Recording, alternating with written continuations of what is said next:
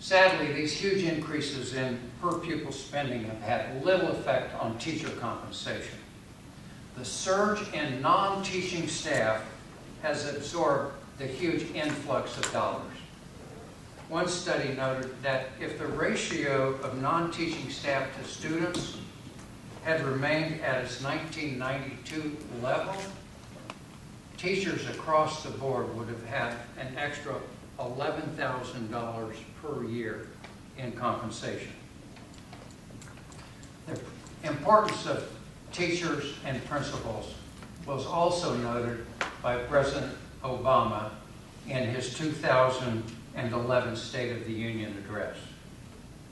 He said then, quote, "After parents, the biggest impact on a child's success comes from the man or the woman at the front of the classroom.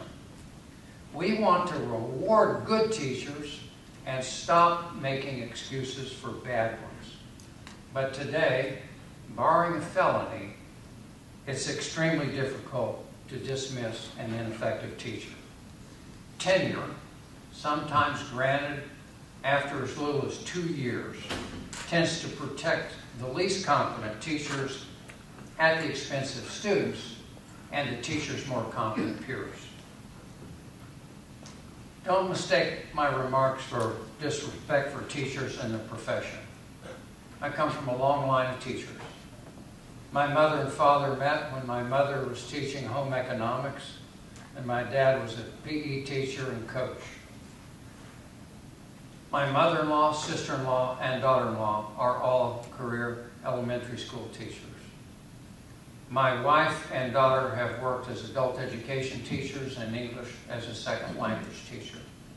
My brother-in-law and I were both professors at a public college. I have the highest regard for educators and respect for the profession. The problem is not the people.